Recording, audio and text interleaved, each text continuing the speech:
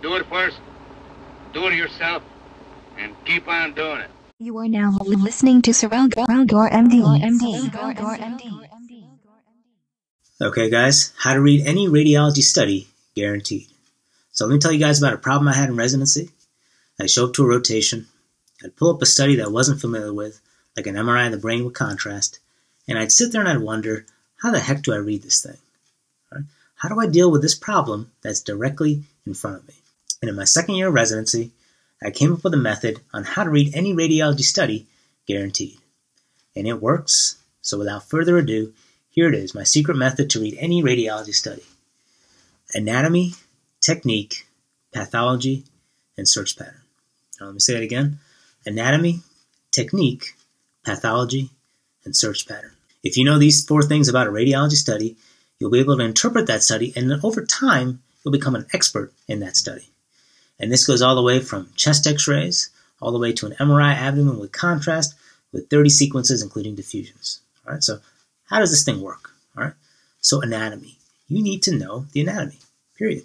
All right, if you don't know the brain anatomy, you have no business opening up a brain MRI. You know the slice thickness is 3 millimeters. So pretty much if you don't know the brain structures down to 3 millimeters, do not even bother opening up that study. No, you haven't done your homework, and you know it, and there's no easy way around this. Now, there are a couple ways to do this. There's the easy way and the hard way. All right? The hard way is to open up a radiology atlas. These are really hard to read. You have structures, you have a word and then a line going towards the structure, and it's really hard to follow that line, and it's really hard to memorize those books. Here's an easy way. Best way is just go to YouTube, type in the search box exactly what you're looking for. So for example, type in brain anatomy, right? Find some decent videos, watch them at XX speed, and then rinse and repeat. All right, keep doing this for the knee, the shoulder, the neck, etc. Whatever you're trying to read, figure out that anatomy, get it in your brain. All right, once you got it in your brain, you can open up the study and start to recognize things, and you're on your way to interpretation. So that's step 1, know the anatomy. Step 2 is technique. Okay, this takes time. Radiology is hard. All right, but basically we have 4 types of imaging studies. We have CT, MRI, ultrasound, and plain film.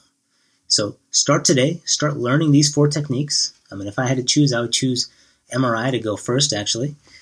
Start investing in learning these techniques, okay? It's going to pay dividends over your entire lifetime because those techniques are really not going to change, okay? If you know how these images are created, you're going to know what the images can and can't show you, what type of disease processes that they can actually show you. All right, so for example, if you know that a CT is really a density study, it's really a density map in 3D space, if you know that, then you know that a CT can be really good at showing you acute hemorrhage. Okay? If you know that MRI is based on hydrogen protons and shows you tissue contrast, then you know that an MRI can show you that subtle ACL tear or that subtle disc protrusion. All right? And if you know about specialized MRI sequences like diffusion, then you know exactly what you need to know to diagnose strokes. Next is pathology. Okay? Pathology means really what are we looking for? Okay? It means thinking like a clinician.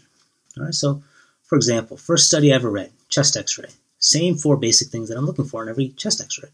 Airspace disease, pleural disease, vascular congestion, and pneumothorax. All right? If you train yourself to find the diagnoses that the clinicians are interested in, you can really provide high-quality reports without mentioning all that extra noise that drags down patients and physicians. All right, learn the top 5 diagnoses you need to make on every type of study, be it a CT of the head or a CT of the abdomen, or etc. All right, train yourself to find those diagnoses: appendicitis, diverticulitis, renal obstruction, bowel obstruction, abscess. Okay, put yourself in the clinician's shoes and think about what do they need to know.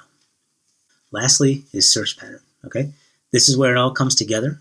The search pattern is a succinct methodology meant to tie in all the previous elements into one grand sequence. Okay, steal a search pattern from someone you know, add and subtract things that you find interesting, and then use the same search pattern every time. Okay, after a while of using it over and over again, it becomes part of your brain. Right? I even put my search pattern right into the dictation template. Okay, because when I'm reading cases for several hours, I get tired. Okay, all I have to do to remind myself what I'm looking for is look over at the dictation template, and it primes me on what I'm supposed to be looking for. Right? Develop good habits on how to read cases. Be open to suggestions. Learn from your mistakes. Keep writing and rewriting your search patterns until they're bulletproof. All right? So that's it, guys. That is how to read any radiology study, guaranteed. I'm going to go ahead and work on my search patterns myself, get them perfected. I'll catch you guys later. Take care.